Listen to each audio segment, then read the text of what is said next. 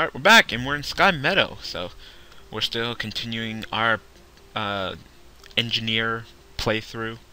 I believe that I already got the artifact here, so we don't have to worry about, going out of our way to, do that. And here's the teleporter already. Damn, that was fast. I want that tooth. I want that tooth. That is what I want. I would like the tooth.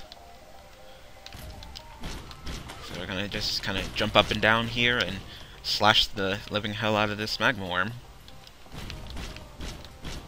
He has a lot of body segments, so it's easy to hit.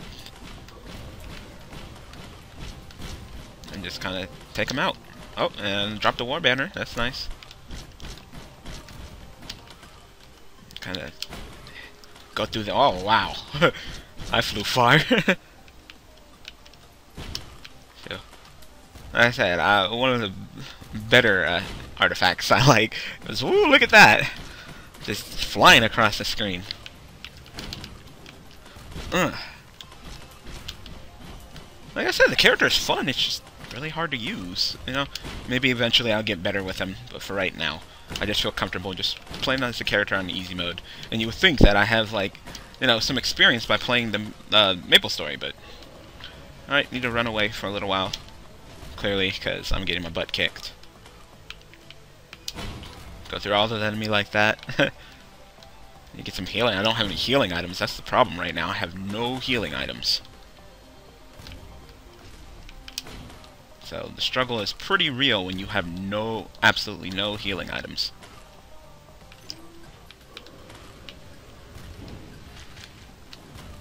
I mean, I want that tooth, but I'll get it in a second. Like, that tooth will be great. Very helpful in me healing some HP. I pretty much heal 10 HP per kill, so, who doesn't want to heal 10 HP per kill? I'm gonna try to kill some of these enemies, kill the boss. Drop the 64-leaf clover, which increases the chance of elite mobs to drop some items. And what I mean by elite mobs, I mean the ones that are colored different, like this. This is elite mob.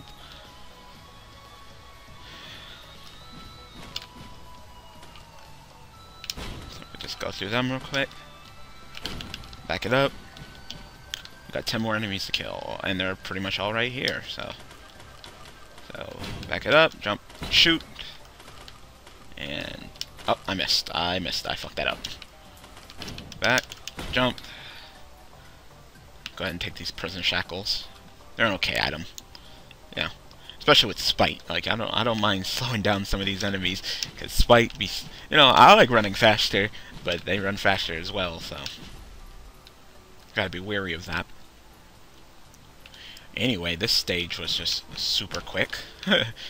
Like, what, 2 minutes? 2-3 minutes? So, we're still on easy difficulty, so I guess we can go ahead, walk around a little bit, collect some items. Yeah, we still got a nice chunk of money. We have Smart Shopper, so, like I said, the stage isn't that big, so there's not a lot of items to find, but, I'm going to go a little bit out of my way, especially since I have Smart Shopper, to go ahead and collect some items. Yeah. Like I said, it's been a cool minute since I played as a miner. I generally try to avoid him because I just don't think he's that good. But, he's fun to play with. I'm having a ton of fun, playing on easy mode.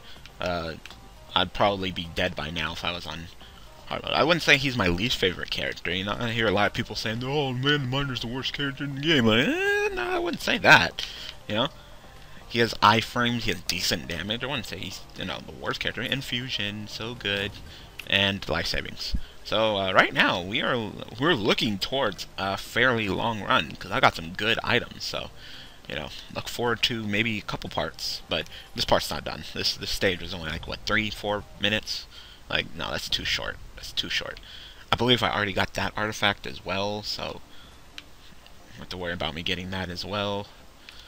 Like I said, I just want to kind of go to the new stages and get the new artifacts. I just don't know where all the artifacts are. I know there's one per area. I know that, So, I know that. I just don't know, which stage has it, which stage doesn't, where they are exactly.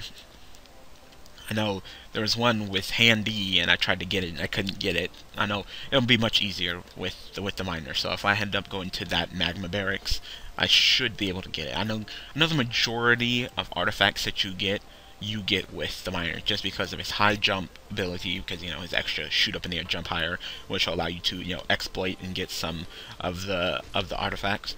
And he's a melee, so some of them require you to use a range character, while most of them require you to use a melee character. So clearly he's just a high jumping melee character. So why wouldn't you use this character? So I'm just gonna kind of hop up and down, slashing the Colossus with my mirror. Probably one of the best used items in the game as well. Pretty much creates a shadow, pretty much double my damage. And Harvester Sight, so criticals heal me, which is also fine. Alright, so the boss is done, so now we can kind of just start cleaning up. Taking out some of these enemies. Collecting items as we go along, of course. Ukulele is a decent item,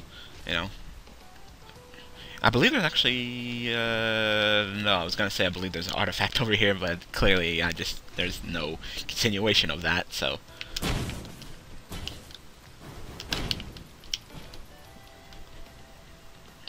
So like I said, we're looking towards a pretty good run here, so. Probably multiple parts, I'd say maybe 4 or 5, so. I don't mind, just continue to watch and support me in this series, and I don't mind, doing this game. I have a ton of fun with this game. This game is really fun. You can pick it up on Steam. It's multiplayer. I just don't have anybody to play with me. Pause. Oh, dropped another war banner right on top of the same war banner. And wow, another quick finish. This elite hurts. I need to get a little bit closer, but not too close. He has a little bit of range around him, but not much, so I gotta get close, but I don't have to get too close. Alright, there we go. We'll take out this crab dude as well. And there's, one more enemy? And then we can go ahead and do a walk around, so this was a fast stage. Yeah. Jump out of the way. Alright, so let's walk around a little bit. Collect some items, and we'll just move on. Oh, Acrid's here. Go ahead and kill Acrid, why not? Why not kill Acrid? That's more money and experience for me, so. Trying to get him, he's moving around too much. There we go, I kinda caught him. There we go. So, if you guys are wondering who Acrid is actually a playable character, and when you beat this boss, you actually unlock him.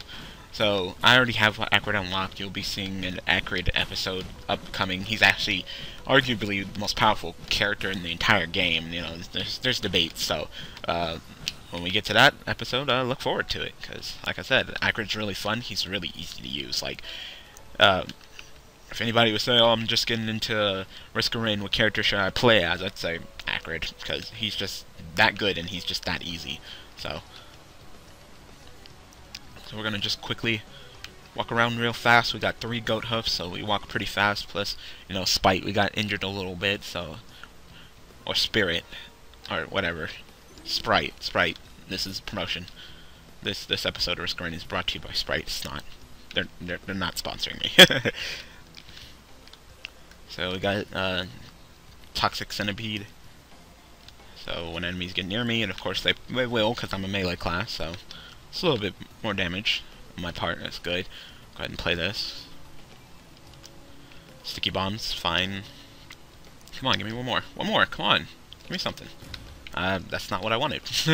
That's clearly not what I wanted.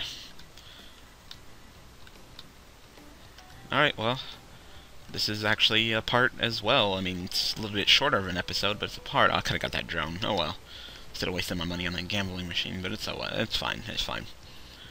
So, yeah, this is the part. So, thank you guys for watching. Thank you guys for all the support, and I will see you guys next part with some more Risk of Rain. Thanks for watching.